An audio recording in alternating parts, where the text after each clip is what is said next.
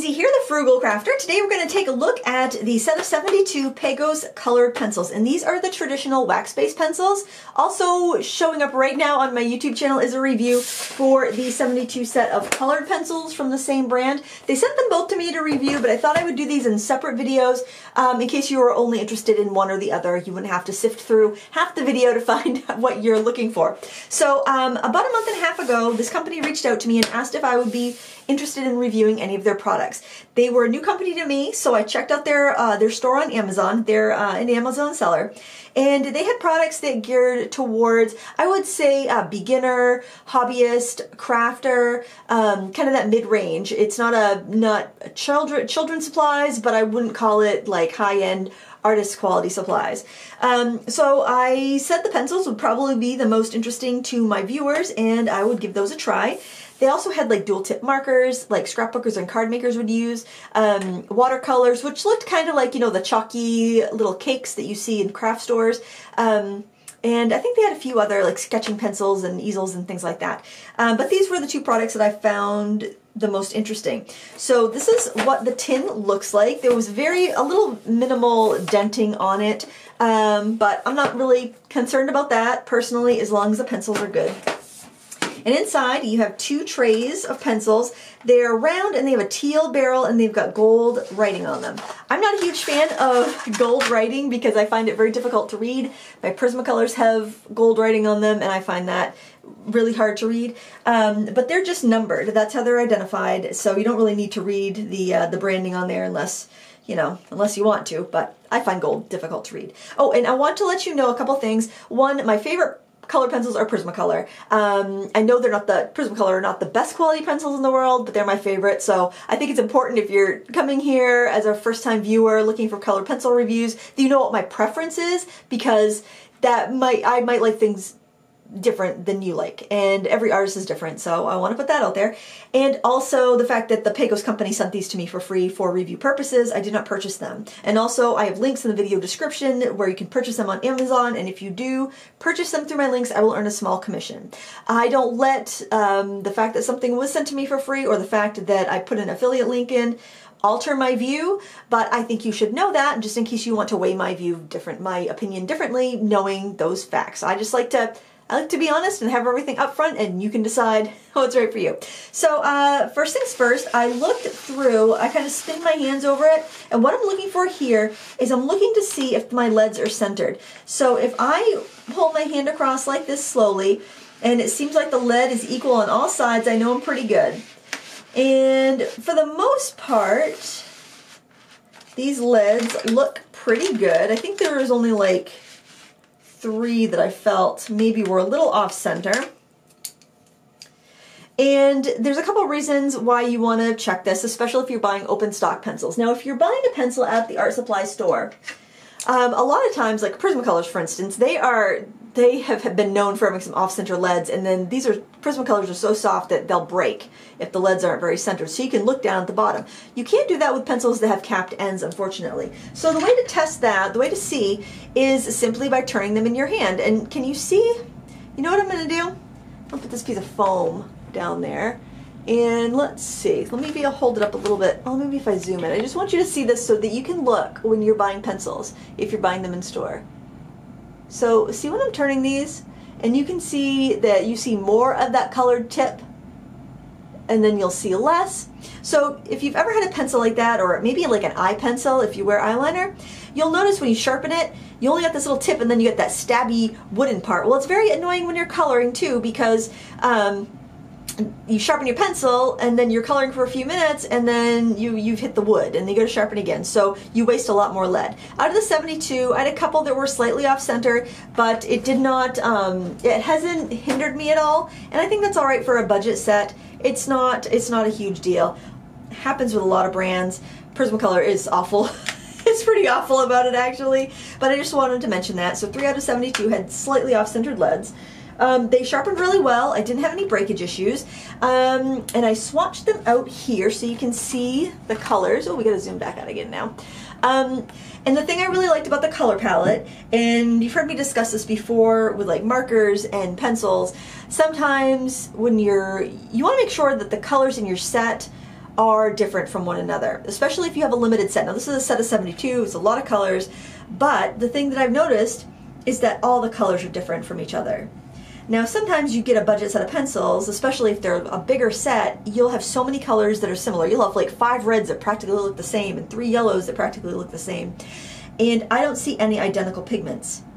Even the 30 and 31, which both kind of look like ultramarine blue, one is definitely a little bit more on the purple side and one is a little bit more neutral. I don't see any colors that look like they're duplicated. So that's a really good sign. So that means every pencil here is going to do something different for you. I also like the fact that they're numbered 1 to 72. They go pretty much in a spectrum order, or at least they make sense with how they're arranged in the case. Oh, mine have been mixed up a little bit because I've used them, and I couldn't be bothered to put them back in the right order. But the other neat thing about these, if you're considering getting both the colored pencils and the watercolor pencils, is that the watercolor pencils and colored pencils use the same color numbering system in the same, it looks like the same pigments. So if you want to do your, like, you want to do an underpainting with the watercolor pencils, liquefy it, and then work over it with the colored pencils to save loads of time, they're going to match perfectly. If you wanted to be really fastidious about it and pick out the exact same colors, you can do that. So that's not something you typically see in budget pencils. That's like something you see in like Faber-Castell. So I think that's terrific. Now, layering is something you're probably interested in if you are a colored pencil artist. And to be honest, this is the first time I've ever done this this exercise. And if you're wondering about my swatches, I get asked every time. People say, how do you get those boxes for your swatches? These swatches are actually a stamp set, and it's by Waffle Flower, and I actually grabbed the package because I didn't realize until just today that it's got a 10-step grayscale thing for doing like layering examples. So that's what I used for that, and then I used this one here, but I just stamp it out a bunch of times. Actually, I stamp like a full sheet of watercolor paper with this, and then I just cut it out as needed. But these are great. If you just need these, there's actually a free printable on the Waffle Flower website that you can just print off. At least it was last time I checked. So if you're not going to use like a water media, or you have a printer that I guess handles watercolor paper and waterproof ink, you could use that. But I like the stamps because I'm usually if I'm swatching water media. Honestly, I typically don't swatch my colored pencils because I rely on just looking at the tips of the lead. Now, one ding that I would give this set, well, there's actually 2 cons that I have for this set, and I'll list out the pros and cons in the video description, as always. The first con is not something I'd really expect for a budget pencil, but there's no light fastness information. So if you're going to do works of art with these, you probably would want to stick to working in a sketchbook, or maybe using it for card making, something where you're not expecting your artwork not to fade over the years. If you do a gorgeous painting with these and you hang them up, and you hang it on the wall, it could fade because there's no light fastness information. The other ding is that the color references on the back are not perfect. Some are pretty good, but some are off. Let's see, that's color 60. Gold writing, okay, 3 dings, gold writing, but that's personal preference. Let's see, no, it's 09 actually. See, this looks much more like a cherry red, and the swatch looks more like a tomato red. So I mean, I would definitely recommend making a swatch, because the colors, or if you don't want to make a swatch, what I always do is I look at the tip of the pencil when I'm choosing my color, as opposed to looking at the color flash on the end. So this one's not too bad, but it's not perfect. I mean, it isn't. So that would be a ding. Definitely there are other pencils that get the color matching better. Like Prismacolor does a better job at the color matching on their barrels. So the barrels of these are teal. So if you had these out in their watercolor pencils, which are like a charcoal, I can show you. They've got like a charcoal barrel. You can tell them apart if you have them all on your table while you're working, which is really nice. You know what, I didn't mention about the color ends with the watercolor pencils, because I think you always really need to swatch water media, watercolor paints, or watercolor pencils, because you can't look at the tips of the pencil and tell what you have. So you've got to swatch them anyway, so it wasn't that big of a deal with the watercolor pencils, but I definitely felt it was a bigger deal with a colored pencil. That's personal preference, you know. Yeah, take my little idiosyncrasies into account. So I decided I would do a layering test. Now this paper that I'm working on was the Arteza cotton watercolor paper cards. I had a little cutoff of one for some reason.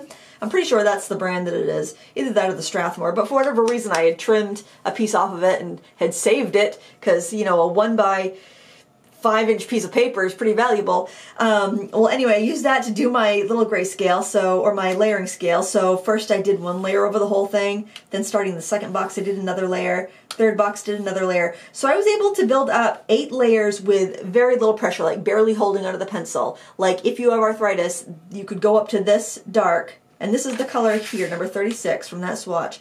You could go, and this paper is a little more textured, that's why it's grabbing more color and looks darker. So on this paper, I did 8 layers without having to use more pressure. And then 9 and 10, I started adding more pressure, but it didn't really change the hue that much, or the intensity, I should say, that much. So I would say you can get about 8 layers. I'm typically not somebody that's building up a lot of layers in my work. I tend to use colored pencils over top of other paintings, like we use it on top of watercolor or marker art. That's why I like Prismacolors the best. That's I think that's the reason why. But if you are looking to do 100% colored pencil works and you want to be able to build up light layers, these are gonna do it. Now I can't guarantee they'll be light fast, but if you want to, you've got say a set of polychromos and you just want to get that practicing in, but you're afraid of wasting your expensive pencils, these would be a wonderful set to practice with and to learn the techniques before you bust into the pricier ones. This would also be an excellent gift for a beginning artist, a teenager, you know, somebody that they want decent supplies, but they're not necessarily going to be hanging their work on the wall or selling it. Pardon me. I've been talking so much this week. I think I'm getting out of voice. And these are reactive with both, I'll show you a couple different techniques, both alcohol marker and with odorless mineral spirits. So let me zoom in and let me grab a clear blending marker, and that way I can show you that technique. So this is just like an alcohol blender in a marker. I don't recommend using a brush tip marker for this because it will dissolve the alcohol or the wax pigment, and it can build up in the nib, especially a brush nib, which is a little bit softer than like a bullet or a chisel. So you can use your alcohol markers to blend. All you got to do is just color over. I should make sure that's juicy. Yep, it is. I haven't used this blender. You know, look, I could even smudge it off. See, it just dissolves it, turns it into kind of like a watercolor pencil. And then to clean the tip, what you want to do is just scribble it off on scratch paper until it comes clear.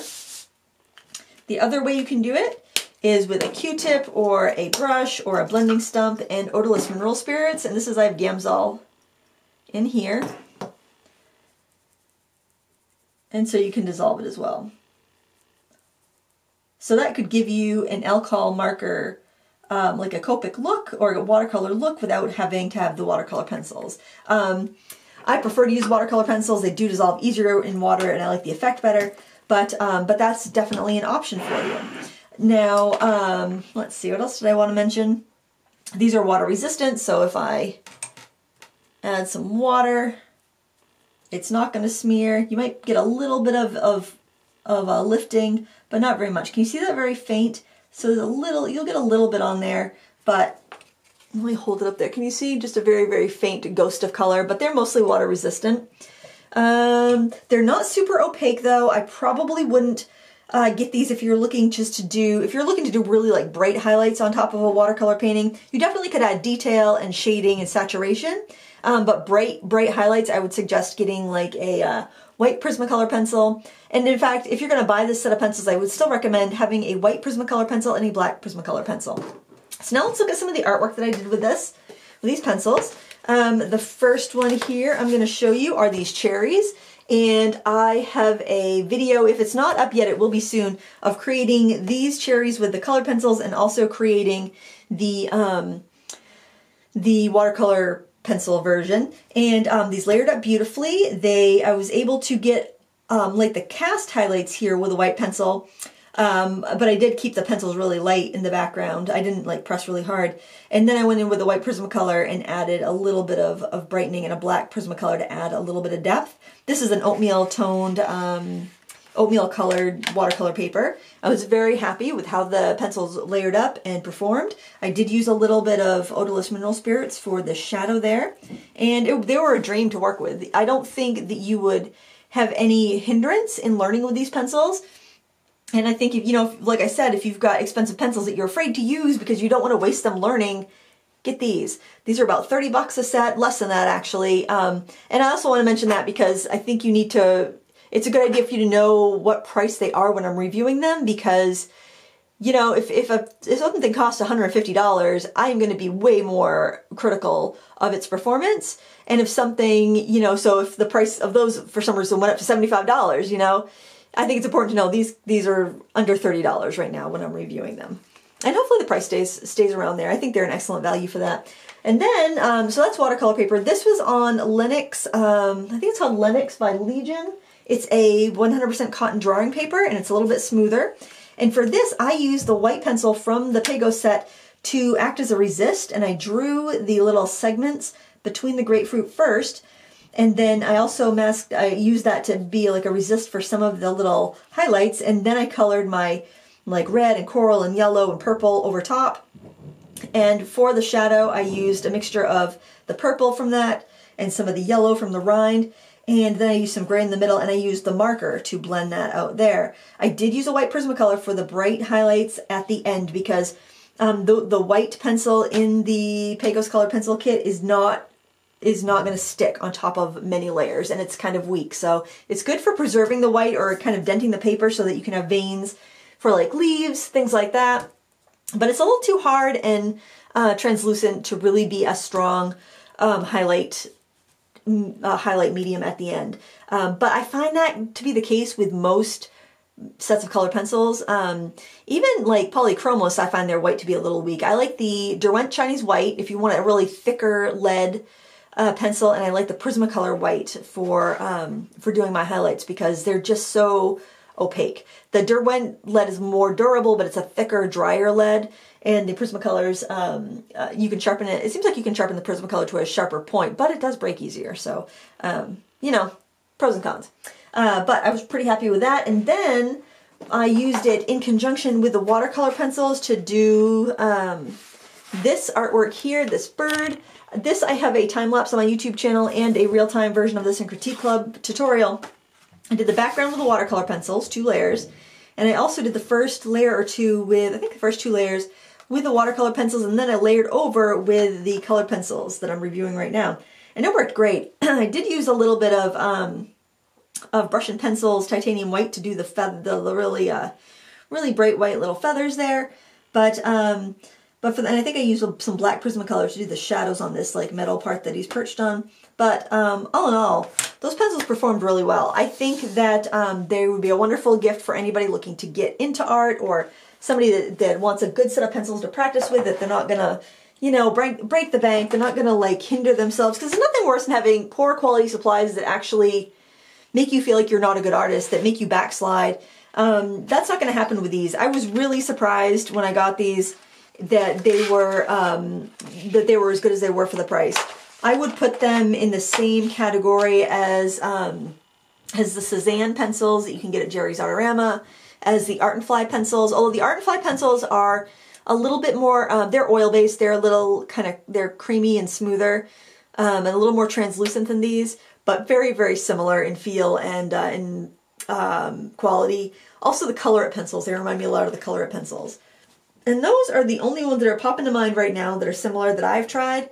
But I would actually recommend all of those brands as far as a budget-priced pencil that will get the job done. So I would say they're probably medium softness, not as soft as a Prismacolor or a Color Soft. Probably pretty close to the softness of a Polychromos. And those other value sets that I just recommended. But you don't need to use a lot of pressure to color with them. I like that because I know a lot of people have issues with arthritis. And there you have it. And I'll just show you a quick comparison with the watercolor swatch again. The watercolor pencils look a little more vibrant to me, especially once you add the water to them. But the colors they're the same. They're the same. It's really nice. It's really nice if you want to, you know, if you want to mix the 2 types of pencil and keep a cohesiveness between the colors. They also remind me of the old Spectrum Noir, what are they called, color blend pencils, when they had the black barrels. Now they have a thicker barrel. They're a little bit different, but these remind me of the old style of those as well. So they could all be manufactured from the same company for all I know, because I know a lot of a lot of new companies and craft companies will outsource this stuff to different suppliers, different makers, and have it private labeled, kind of like your grocery store has, you know, their own brand of Cheerios, because it's just too much research and development for new companies to do everything themselves. But it can bring some really good quality, inexpensive products to the market, and that I like. So there you have it. I recommend them. I think they're a great buy. I think if you're shopping for, if you're a crafter, you want something for card making or scrapbooking, something that's not going to be hung on the wall in direct sunlight, go for these. They might be fine hung on the wall. I don't know. I just don't want you to spend, like, you know, 2 weeks working on a picture and then have it fade in a year or two. But definitely kids learning how to use colored pencils, you know, as long as you're beyond the age of dropping them on the floor all the time, because I didn't have any breakage issues, but pencils do not like to be dropped on the floor. So you definitely want to make sure your kids are over the dropping them on the floor age, and I would definitely recommend them. I was so surprised. These are a gem, and I hope the price stays nice and low. I hope you enjoyed this tutorial. If you have any questions, let me know in the comments below. Please give me a thumbs up if you like these, and if you like this review, go check out the review for the watercolor pencils. You might like those too. I wanted to go in depth, and I knew it would take me quite a while to get through everything, and I didn't want to bore anybody that was looking for the other thing, waiting for what they wanted to hear. So thanks a lot for watching. Until next time, happy crafting.